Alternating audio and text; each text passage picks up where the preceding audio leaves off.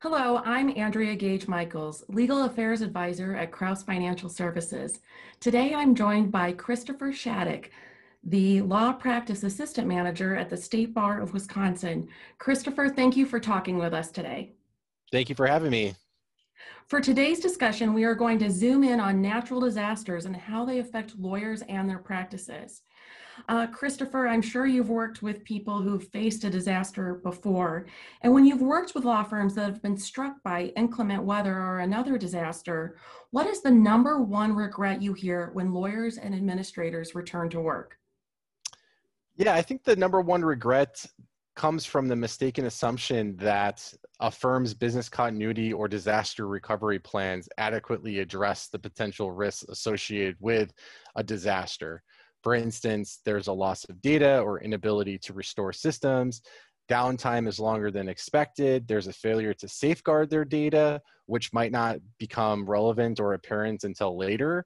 And another item I like to mention too is that I think firms confuse business continuity and disaster recovery as the same thing. They're two separate things. Business recovery allows you to, business continuity allows you to continue your business operations in the case of a disaster strikes your firm. And then disaster recovery really will come in and help you recover any of those systems that are physically destroyed where you have to restore your data. So one's making sure you can continue to work in a disaster, like with COVID, right? Everyone still had access to the law firm systems. They just had to do it in a different way, right? And then disaster recovery would be in the case of like inclement weather, or hurricane, tornado, or fire destroying something.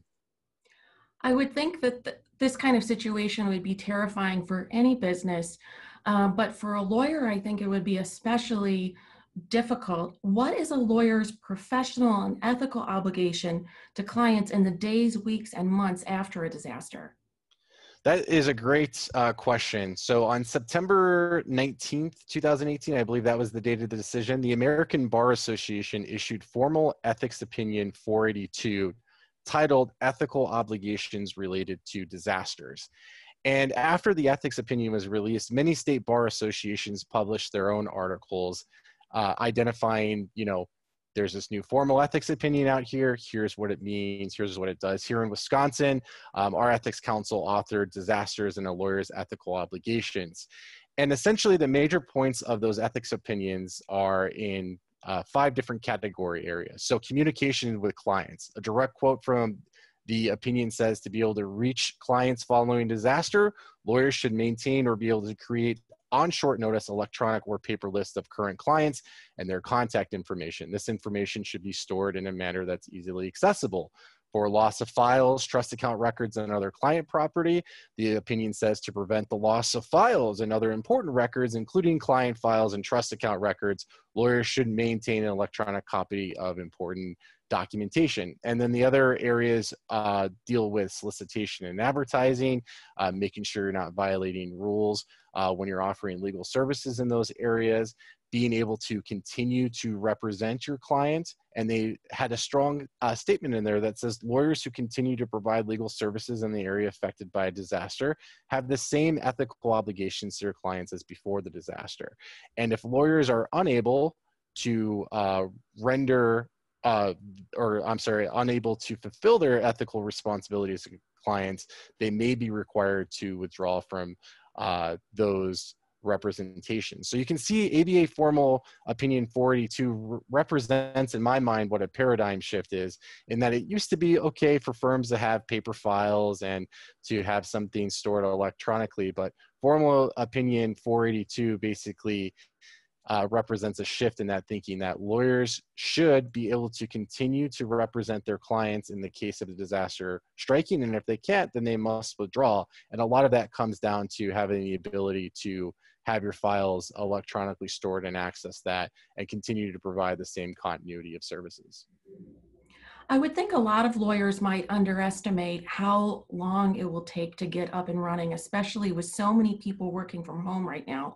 But should firms still be planning how to manage if they find themselves unable to practice for a period of time? Yes. So firms have this, as that formal ethics opinion stated, they have the same ethical responsibilities regardless of whether a disaster strikes. And Disaster is one aspect of it. COVID has been another important aspect of this, in that if someone is medically unable to provide services a short term, lawyers have a duty under ABA Rule 1.3 to act with reasonable diligence and promptness in representing a client.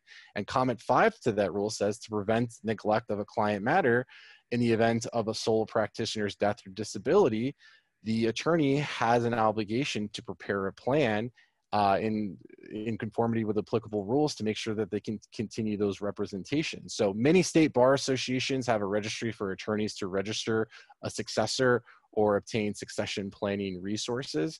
And additionally, disaster, business continuity and disaster recovery plans.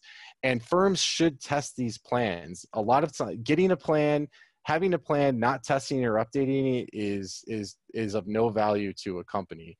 And there may be, and an important aspect of it too, is you may be under specific client requirements to have a business continuity or disaster recovery. When I was in private practice prior to joining the state bar, we represented several National Banking Association clients who require this as part of our representation to them to have the ability to continue our operations or recover lost or to recover data that was lost as a result of a disaster. So it's very important for firms to keep in mind.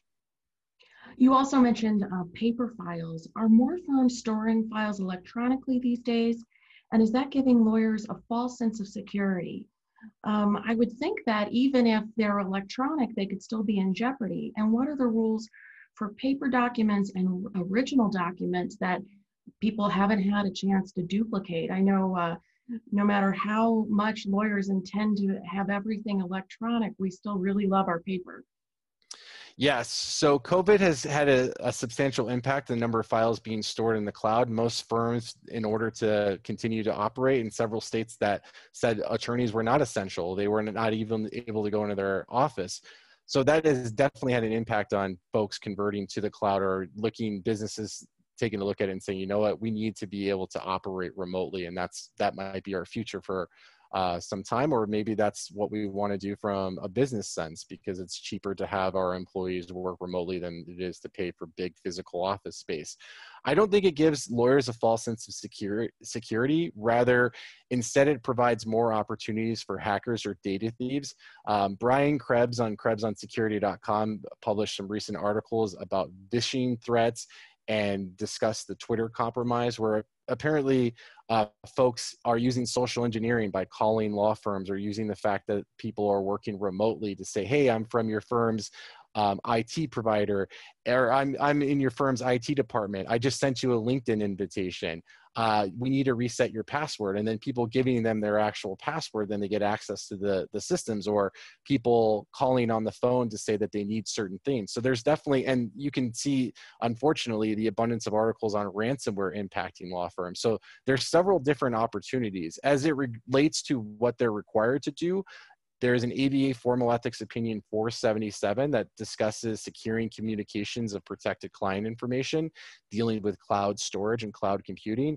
And a lot of states have issued their own formal ethics opinion regarding cloud computing. And essentially those opinions state lawyers have a duty to understand the technology they use that access the cloud and use reasonable efforts to adequately address the risks associated with cloud computing. And as it relates to loss of files, 482 comes into play. Again, ABA Formal Opinion 482 that says some lawyers located in the area affected by disaster may have their files destroyed, and lawyers who maintain only physical paper files are at higher risk of losing those files, and a lawyer's responsibilities regarding these files vary depending on the nature of the stored documents and the status of their affected clients, whether it's a current client or a former client or things of that nature. So folks should really take a look at 482 and then drill down into their own state's ethical rules to determine what their responsibilities are for former, current, or existing clients. What does the typical insurance policy cover, and do firms need to consider adding additional insurance if they live in an area that's prone to hurricanes, tornadoes, floods, or blizzards? So that's a really tough question. So each state has its own insurance laws regarding covered events and policy exclusions that can be based upon what the insurance provider provides. The best advice I can give to attorneys is not to assume something's covered. For instance, many times attorneys assume that a data breach will be covered by their malpractice insurance carrier, but that's not always the case. I wrote an article, Once Upon a Cybercrime, Are You Covered?, published in Wisconsin Lawyer Magazine here in Wisconsin, that kind of went through and outlined these different types of breaches or theft, and then just showed where different coverages would come into play or coverages weren't applicable. So folks should have a conversation with their malpractice insurance carrier and their business insurance provider to assess the potential risks, identify existing coverages, and purchase insurance to safeguard against events that are not covered. You mentioned earlier the importance of planning, and in your experience and with all of the lawyers and firms that you're working with, do you think that firms are drafting written disaster recovery plans? Are they planning sufficiently, or is this something that is kind of staying in the to-do list and not getting executed? So prior to COVID, it was my experience that most firms, like a lot of the larger firms or firms that had clients that required this, would have those plans in place, but most of the other firms did not. So when I started here at the State Bar a few years ago, I started actually providing continuing legal education on the need for business continuity and disaster planning.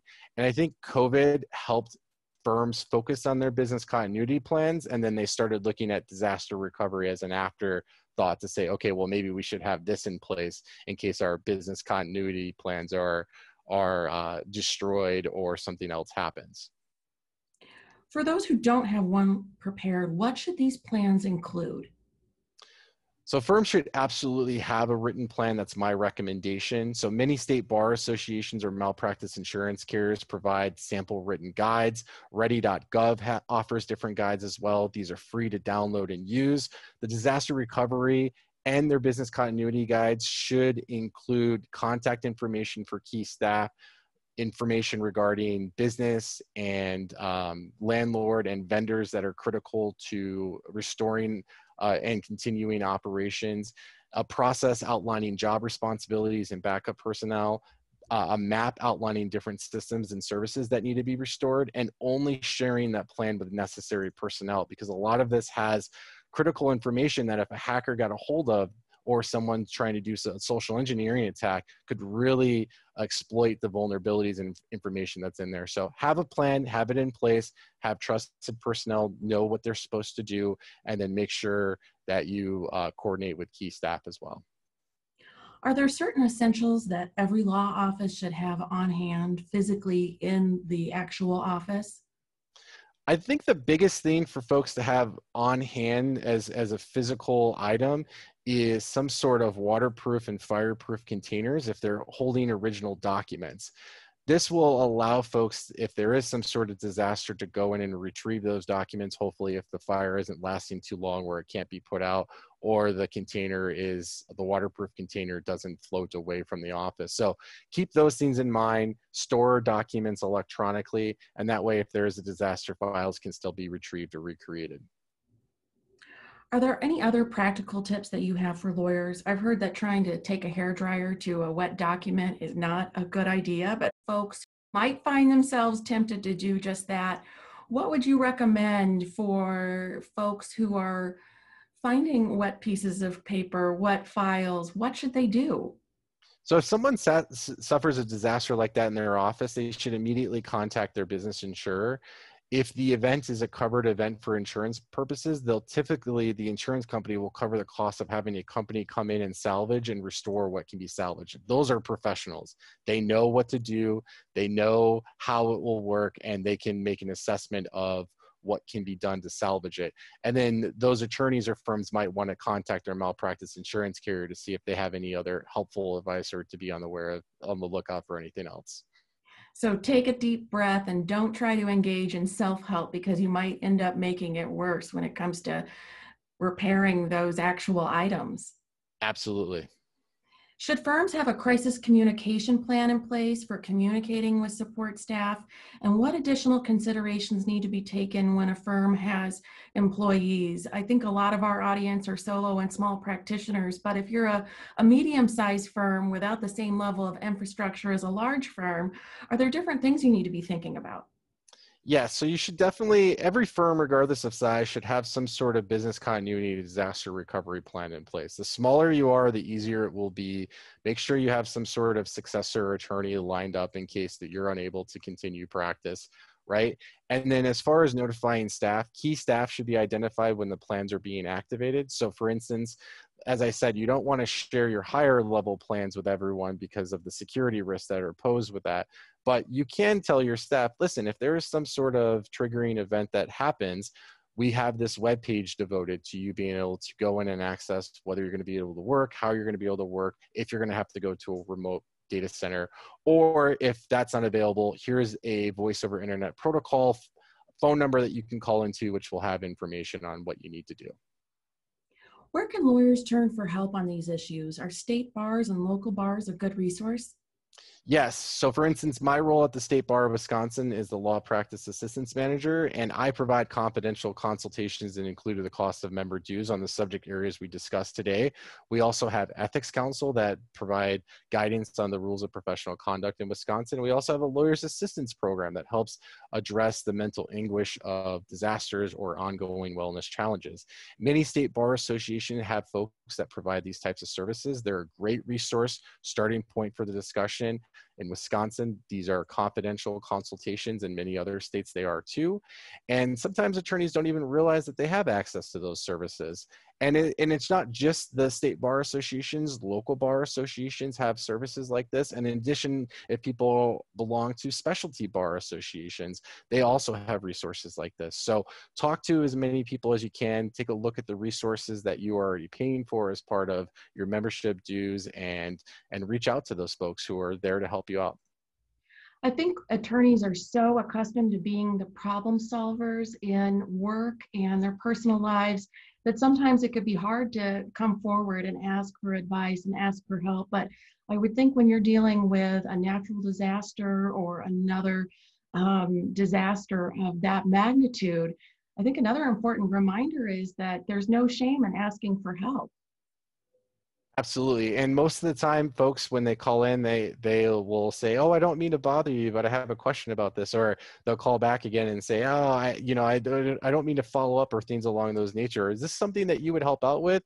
And that's what these services are designed to do. They're designed to help attorneys confidentially guide them through a process or something that's challenging. And by reaching out and seeking help, it's just like the example of the blow dryer on wet paper, right? Instead of trying to do it yourself and then calling and asking for help after the fact, call and ask for guidance ahead of time, and then you can get a clear picture of the path forward of what you should do. Well, this is great, and it's been such an informative interview. Thank you again for joining us, and we will make sure to send attorneys your way and to your colleagues in the state bar world, because these are incredible resources that more people should know about. Absolutely. Thank you. I really appreciate it. Thank you.